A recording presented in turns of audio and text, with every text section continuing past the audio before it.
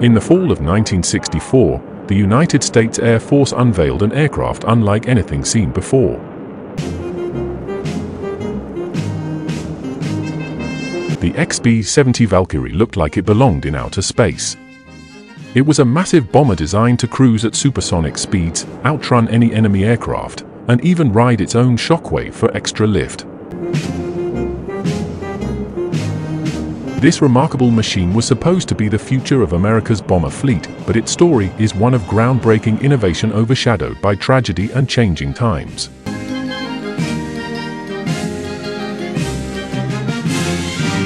This is Invents KE, the channel where history meets technology.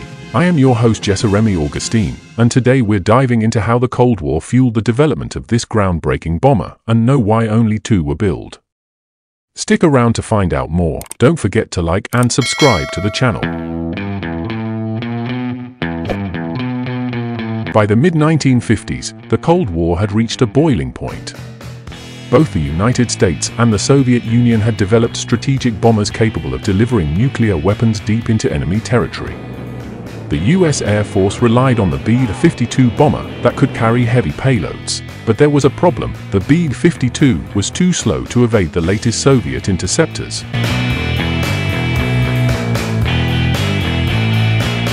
The Air Force also had the B-58 Hustler, a supersonic bomber that could fly as fast as Soviet jets. However, its range and payload were limited, making it unsuitable for long missions. What the Air Force needed was a new type of aircraft. A heavy bomber that could fly faster and higher than any Soviet fighter or missile. In 1955, designing such an aircraft seemed nearly impossible. Radical ideas were considered, such as using nuclear power for extended range or exotic fuels to boost jet engine performance. But by the late 1950s, advancements in aerodynamics, jet engines, and materials made it possible to envision a bomber that could sustain supersonic speeds throughout its entire mission. Two major aircraft manufacturers, Boeing and North American Aviation, submitted designs. Both featured futuristic concepts, including delta wings and canards for improved stability during supersonic flight. Boeing, with its extensive experience building bombers like the B-52, was widely expected to win the contract. However, North American's engineers discovered a game-changing principle known as compression lift. Compression lift occurs when shockwaves generated by an aircraft at supersonic speeds create additional lift, improving efficiency.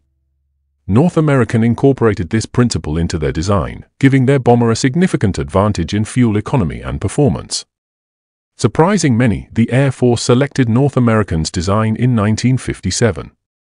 The new bomber was designated the XB-70 and named Valkyrie. It would weigh 260 tons, be powered by 6 afterburning turbojet engines, and reach speeds of Mach 3, that is 3 times the speed of sound. The first XB-70 prototype was unveiled in May 1964, but the program faced constant setbacks. To ever take to the air. It has also been the heaviest airplane that has ever landed on one occasion. It is today the fastest big airplane. But just as the XB-70 was proving its capabilities, the world of military strategy was changing. Advanced Soviet missiles and the rise of intercontinental ballistic missiles, ICBMs, questioned the relevance of manned bombers like the Valkyrie. Ultimately, the program was scaled back to research purposes, with only 2 prototypes built. The Valkyrie's most capable prototype reached its peak performance in 1966, sustaining Mach 3 for over 30 minutes.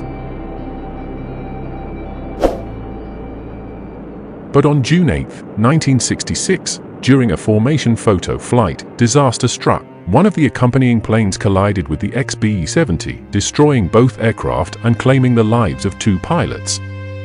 This tragedy marked the effective end of the program. Let us know in the comments which technological marvel you'd like us to cover next, and subscribe to Invents KE for more fascinating tales where history and technology collide.